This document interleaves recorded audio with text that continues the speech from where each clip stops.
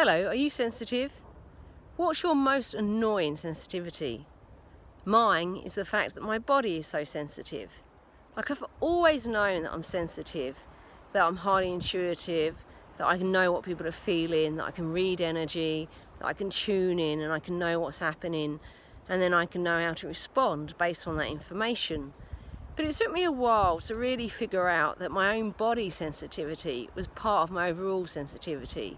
I'm sensitive to some foods, alcohol, coffee, all have an effect on me, and sometimes they have different effects on me. Like, I can take coffee and I'm out there, I'm chatting with the fairies, or on a cosmic journey. I can use it to journey like in a shamanic way. I can use it in all kinds of ways. But my most annoying is my susceptibility to insect bites. They really affect me. I blow up like anything.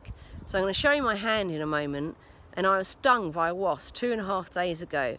And you should see my hand, it's not a pretty sight. Look, after 2.5 days, this is how swollen it still is. This is not a trick of the camera, this is still how swollen it is.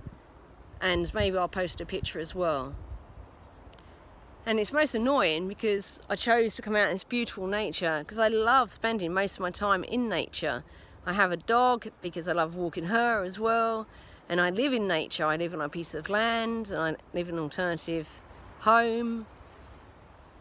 So being susceptible to insect bites is not the most enjoyable thing in the world, but it's part of me, and knowing that I'm a highly sensitive person, and this is annoying, it's not a benefit, but there are so many more benefits, and my life is technicolor because of all the joy and the dog and the nature and the feeling of being here.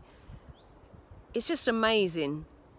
So the point of this video is really take on your sensitivity. See it as the gift that it is. Although it might have disadvantages, it's still a major gift. So just be happy with it, enjoy it and thrive with it. Take care, lots of love.